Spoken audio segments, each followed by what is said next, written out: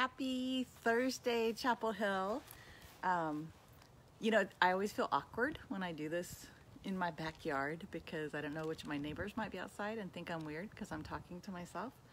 But it's a gorgeous day today, and we all need to be spending a little bit of time outside if we can. So I decided to be out here. And I've been, I was walking around the house this morning trying to decide what I was going to say today, what I felt like God was calling me to bring to our mind, our collective mind.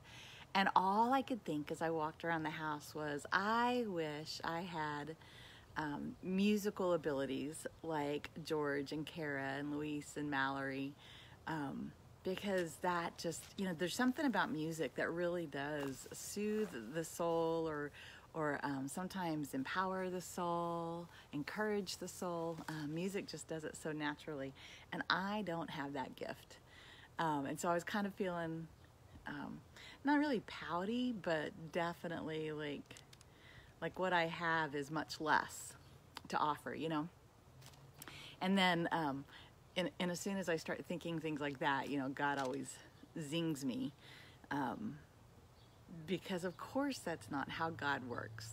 And, I was reminded of all the verses in Scripture that talk about for one thing, the different spiritual gifts, and there's this huge list of them, and we are and has spiritual gifts, so that we can do the work for God's kingdom. So those came to mind first, and it's like, okay, I get it. But then I started thinking, but then what came to mind when I went and grabbed my Bible and got outside was one of those scriptures that really does help guide me throughout my life. There's really two of them, and I have said many times that my favorite scripture verse, if I could only pick one, it would be John 10:10, where Jesus says, "I have come that you may have life and have it abundantly." I think that, anyway, I can go on and on about why that one is my favorite, but I think it affects so much of our lives and how we treat other people. But then the second one, the one that kind of tells me about how to be in ministry, because quite often I lose confidence that I should be doing this kind of thing, I think like so many of us, and especially a lot of us now, when we're separated from each other and we can't do those things that we naturally do to care for one another. And so the scripture that came to mind, the neighborhood alarm has been sounded, so it may get noisy here in a minute. But the scripture that came to mind was in 1 Peter chapter 4. And I used to focus just on 11b. Like I even let go of 11, the beginning of 11, because I didn't even have the confidence to claim that. But today, when I opened up my scripture, I opened up my Bible, I decided I wanted to go back just a bit. So Paul is writing, it's called 1 Peter, is writing this. And Peter honestly believed when Christ died that he was going to come back like very shortly. And so this chapter 4 verse 7 begins with, "The end of all things is near." And we can sit here and we could say the end of our isolation is near, but that's not what Peter was talking about.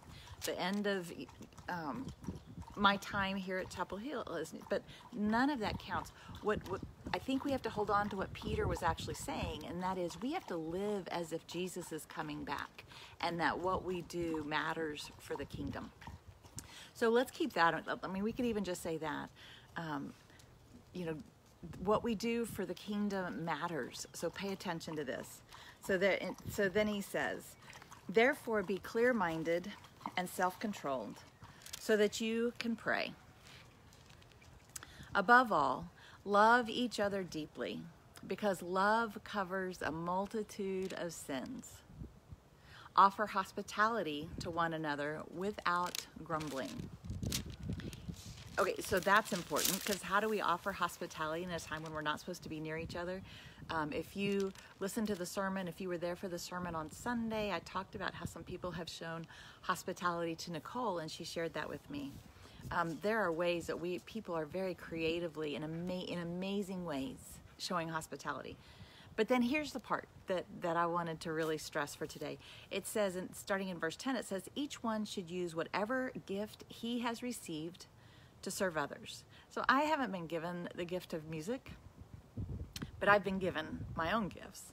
And so each one should use whatever gift he or she has received to serve others, not just God, but serve others faithfully, administering God's grace in its various forms. And then here's the part that God really poked me with today. It says, if anyone speaks, she should do it as one speaking the very words of God. If anyone serves, he or she should do it with the strength God provides, so that in all things God may be praised through Jesus Christ, and to him be the glory and the power forever and ever. Amen.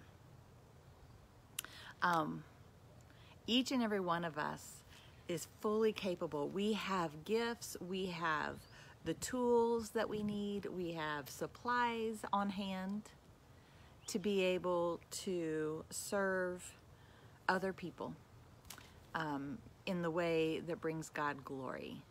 And that might be through writing cards, through making phone calls and checking in on people. It could be by posting funny memes on each other's Facebook page, or just reminding each other through texts or phone calls that we are loved. It could be buying guacamole for a friend and dropping it on her front porch.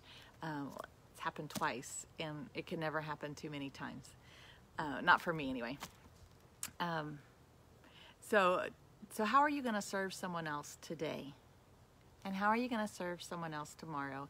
And I hope that as you search for ways to be in ministry with each other, that you remember that we're doing it so that God will be praised, so that that people will see how God is at work in the world.